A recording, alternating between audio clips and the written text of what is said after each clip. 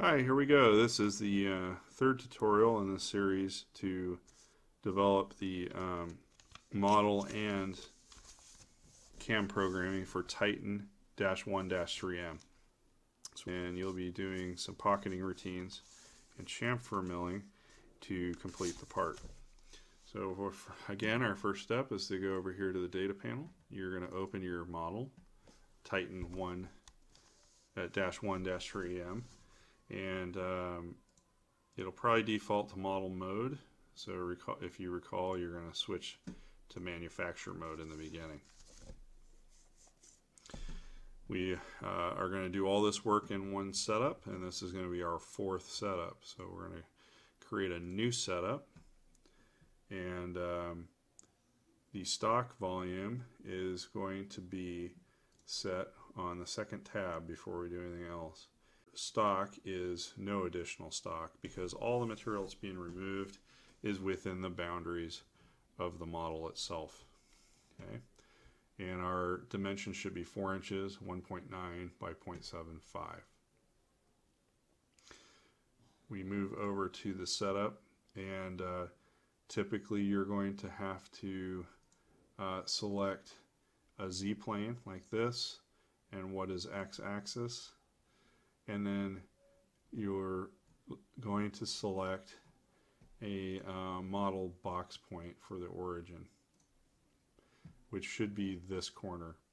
Now if you have trouble picking it up, it's because you modeled your model at that corner being 0, 0, 0, and in which case you're going to select model origin. Okay, it's a little glitch in Fusion. They should allow you to select that if it's coincident, but they don't. So when you're all said and done, your axis should be X positive pointing right, Y positive this way, and Z pointing up at the spindle. Okay, so after we have that set, we're going to go to the post-process tab. We're going to call this 1004 because it's our fourth program. And we're going to say operation 4. And we're going to have a work coordinate system of 1, which will output G54 for the Haas machine. And then we select OK. And we want to rename this setup 4 because that's what it is. So when we post process, it'll output setup 4 as the title of the file. Okay, the work remaining to do is to cut this shelf and this pocket and to establish the chamfers around this loop, the outside edge, and this shelf. We're going to go to 2D, contour, pocket. We're going to select our tool. For this operation, we're going to use a 3/8 diameter flat end mill. We're going to go to 3/8 and mill, which should be tool number 3. Now the reason we want to do that is these corner radiuses are nominally half the same radius as a 3/8 end mill. So when we mill this, those will be finished size. If we used the 1/2 end mill, we'd have to come back with the 1/2 end mill to do that work, or the 3/8 to come and do that work after the 1/2 is finished. So we're just going to go straight to it. Okay, we're going to use a spindle speed of 4,000 RPM and a cutting feed of 25 inches a minute, a lead in at 25, lead out at 25, a ramp of 13, and a plunge of 13. Again, it's engaging a lot of material, and you want to go slower when you're first engaging that way. Okay, so now we're going to move on to the next tab, which is geometry, and we're going to chain the bottom of this pocket. And you want to make sure the arrow is on the correct side, which it looks like it is. And we're going to leave all the rest of these boxes at default. They're not relevant with our application. And now we're going to move on to heights. Okay, we're going to leave our clearance heights alone. We are going to adjust these, the retract height. We need a little more room. We're going to be doing some helical, spiraled approaches that need a little more room than 0.2. So we're going to change that to 0.3. We'll need 1 point. And we're going to change this to 0.3, our feed height, so that they match. Again, our top height is model top, and our bottom height is the selected contours, as before. Passes. We're going to leave this at 4 thousandths tolerance. We do want a climb cut. We are going to leave the minimum cutting radius alone. We are going to check the box that says finish passes, and what that's going to do is pop open some boxes ahead of us. And this compensation type, again, we want to switch that to wear. It allows the operator to compensate for cutter wear. Our minimum cutting radius we're going to set at 0 is fine. And our finish smoothing deviation we want at 0.0004, real tight tolerance. Okay, and our finish pass we're going to do 1, and our step over for that finish pass is going to be 0.01. Okay, we want lead-ins on our finish passes, and we want to go 25 inches a minute on our finish cut. We don't need a spring pass, so we're not going to repeat the finish. We don't need finish, overlap, preserve order, or both ways. We want to continue to climb cut. Our maximum step over is going to be 80% of our diameter of our cutter. So let's go get our calculator so we can review that. Okay. Our cutter is 3/8, which is 0.375. And we're going to multiply that by a factor of 0.8, which gives us 0.3 is 80% engagement. So we're going to change our maximum step over to 0.3.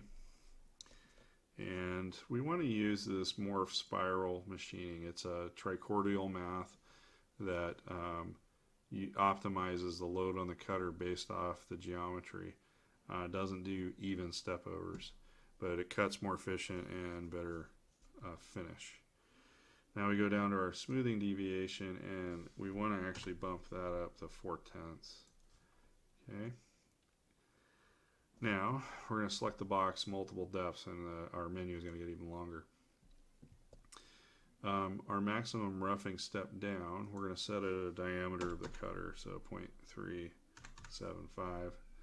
And then our finishing step downs, we're going to do 1 at the bottom, so we want the floor nice and clean of the pocket, and we're going to change this to 0.01 inches to be removed by that finish pass.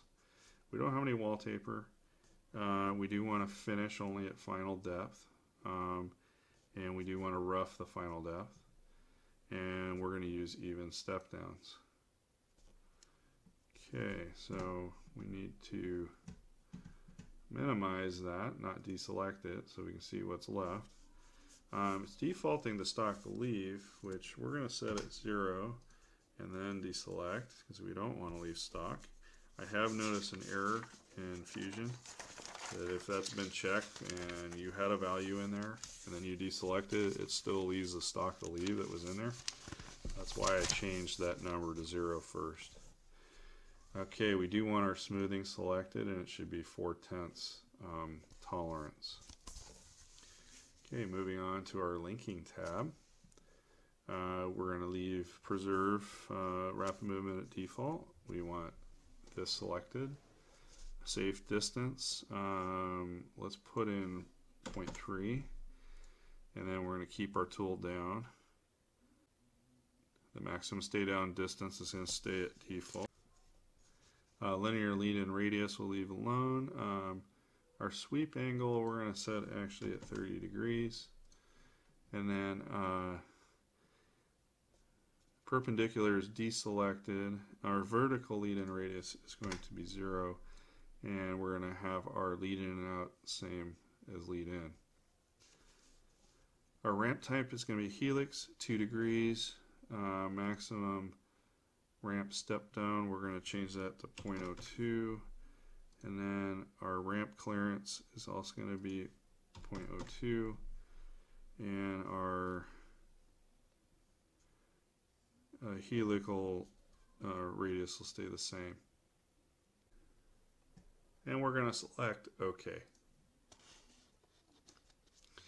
So our cutter came in and it's doing all its roughing cuts, and then comes back at full depth and does a final finish cut. And the spiral plunge makes sure that the cutter isn't under a lot of load as it's going down into the work. Okay, so that's your finish pocket routine. Does the roughing and finishing all in the same routine. Now we're going to move on to doing this shelf here. Okay, so we're going to be using the same exact cutter. So we're going to go to 2D contour for this one. So we're going to leave the same 3/8 end mill, leave the RPMs alone. All this information will carry over from the last routine. So we'll leave that all at default and skip into the next tab, which is geometry. We're going to select a chain that starts down here, and we want to make sure our arrow is on the correct side of the line. Now right now it isn't, so we're going to flip that. Make sure we're on the correct side of the line. Alright, now that we've got our chain, everything else stays at default. We move on to the next tab, which is heights.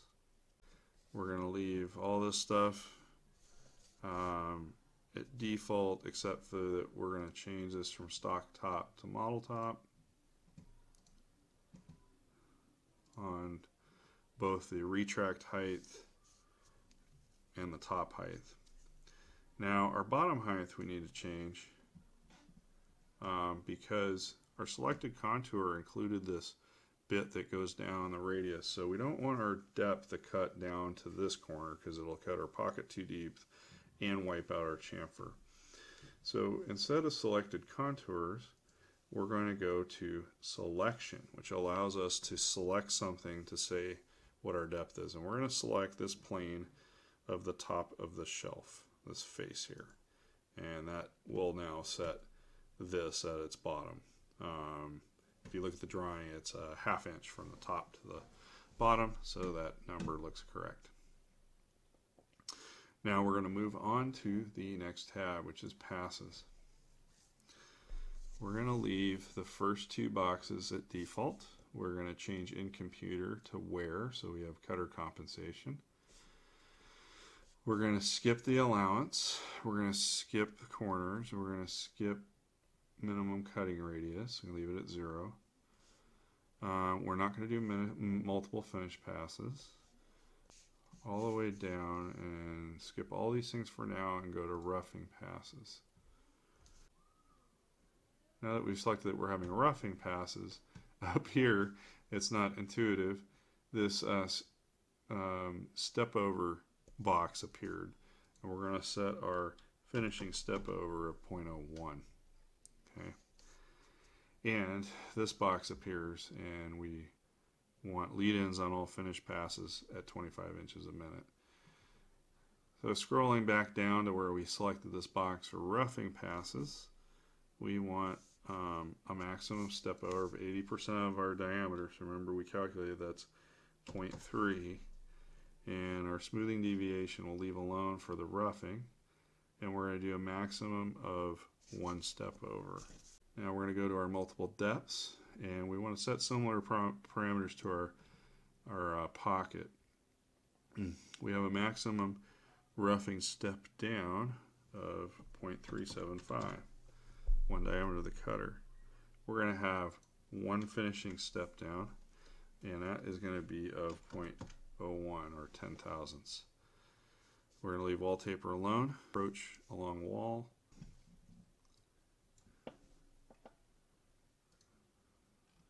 We're going to finish only at final depth, and we're going to rough the final, and we're going to use even step downs. I'm not going to worry about order by islands because there aren't islands, and thin wall.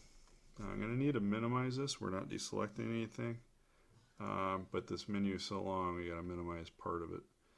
But we're going to check our smoothing, which is 4/10. Now we're going to go to our linking tab. On our linking tab, we're going to leave the first 4 boxes at default. And then we're going to come down, we're going to make sure lead entry is selected, and our horizontal lead radius is fine at default.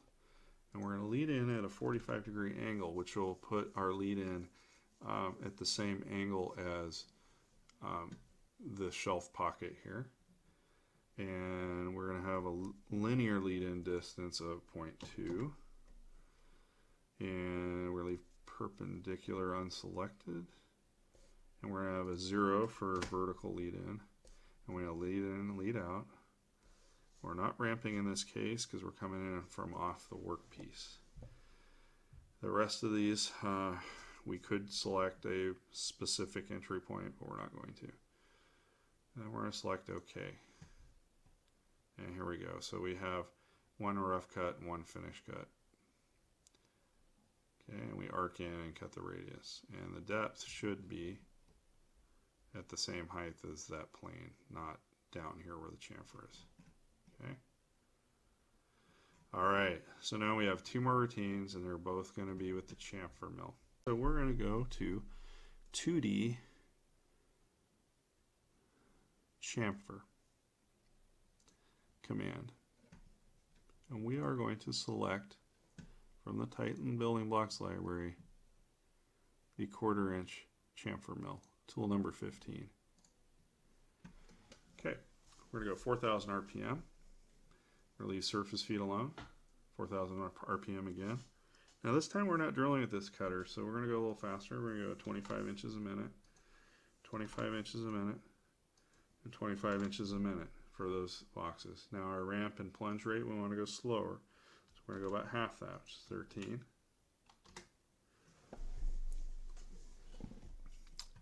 And then we're going to move on to the next tab, which is geometry. Now I'm going to chamfer everything that's at the same Z height. So we're going to chamfer the inside of this pocket, the outside of the part. Then we're going to come back with a separate chamfer with different parameters to cut this one down here. The reason being is we need to be careful about clearance here, so you don't hit the model with the shank of our cutter. Okay. So our contour selection in this case is going to be the bottom of the chamfer for here and the bottom of the chamfer here. Now we want to look at this at plan view, make sure our arrows are on the correct side of the line, otherwise we'll get a nice little gouge in our part. Okay, the rest of these we're going to leave at default, and now we're going to move on to heights. Okay, we're going to leave retract height. Our clearance is going to be retract height at default. We're going to change this to model top. The top height is going to be based off our model top.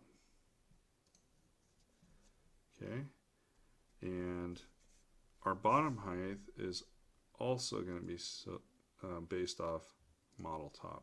Now we're going to move on to passes. We have a 4/10 tolerance. We're going to use wear compensation. We're not going to worry about finishing overlap. Now on our chamfer information, our drawing says we have a 10 thousandths chamfer. And we're going to offset our tip by 0.05 or 50 thousandths. And in this case, we don't need a chamfer clearance, so we're going to set that at 0.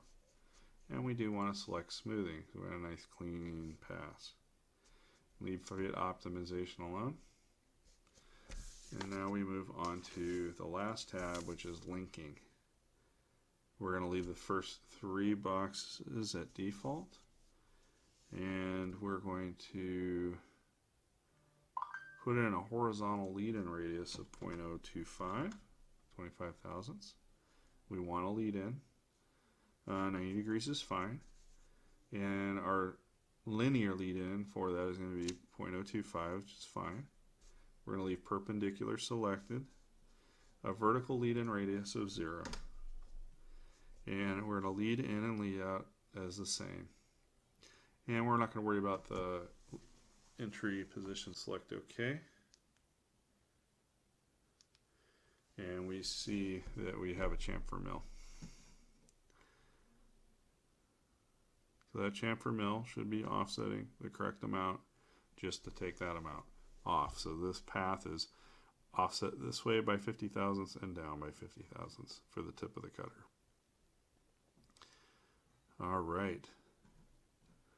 Now we're going to do this little segment down here. We're going to go back up to 2D chamfer. We're going to keep all the same parameters we used on this first tab, using the same cutter, same feeds and speeds. We're going to go to the geometry tab, and we are going to select this piece of geometry. I'm going to make sure our arrow's on this side of the line. Leave the other selections at default and go onto the heights tab. Alright, so we have our retract height is our retract height is going to be set at model top. Our feed height is at top height. Our stock height is going to be, our top height is going to be set at model top as well. And then on our selected contours, the bottom height, we are going to select selection, and we're going to pick the face that's the top of this shelf. Now on our next tab, we're going to go to passes, and again we're going to change this to where we want cutter comp. Our chamfer width is 0.01. Our chamfer tip offset is 0.05, and our chamfer clearance is in 0.02, and it's going to give us a 0.02 clearance from here for the diameter of our 1/4 inch cutter. And we want smoothing on. On our linking tab, we should have a default on the first 3 tabs, and then we're going to have a lead-in entry of 0.1. and our sweep angle of 45 degrees, and a linear lead-in of 0.1 as well. And we're coming in, and we're not going to be perpendicular, and we're going to set our vertical lead-in radius as 0, and lead-in and lead-out same. Now we select OK, and we should have our pass. Okay. Okay, so we've finished now the entire machining of the entire part, programming anyway. And again, we'll review the simulation. We'll probably speed it up since you can watch your own, but we're going to make sure we have setup 4 highlighted, and we're going to simulate. And we're going to make sure we have our stock selected, and we're going to roll tape. And here we go. We have a helical spiral with the 3/8 end mill coming in. And then it's going around, leaving 10 thousandths all around the border with a roughing cut. And it's going to clean up a little bit there, and then it should come back and spiral back down. It's machining out the center, leaving 10 thousandths around the border.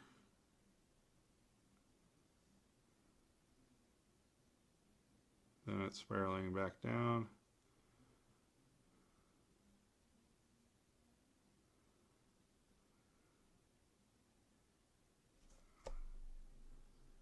Then we get what's in there.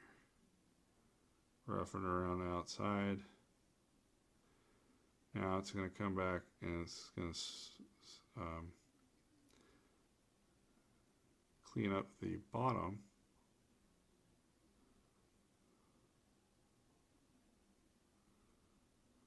Taking probably about 10 thousandths off there. Then it's going to go around the outside perimeter, taking an additional 10 thousandths off for finish. And now it's doing 1, 2 rough cuts, 3 rough cuts, 4 rough cuts for the shelf. Chamfer mill comes around, it's chamfering the inside pocket, and now the exterior of the part. And finally down to the shelf, as much as you can cut on the shelf. Alright, and our total runtime statistics is 10 minutes. Okay, so make sure you've saved. And now you're going to do your setup sheet of setup 4. And you'll submit that in either HTML or PDF format in Canvas to get clearance to run your program and to get credit for the homework. Okay, should look like that. If you could do a better job than I did, have the setup highlighted with the origin showing and zoom in a little bit more before you make the setup sheet. And this image will be more useful for you. And then it should have been like that, and maybe zoomed in farther. Okay. And then again, you get to, once you have approval to run, you're going to go to this icon, the post-process, to the Haas pre-NGC post-processor with a program number 1004 and operation 4. And hit the post-process and you'll get your code. This concludes the first Titan part, Titan-1-3M.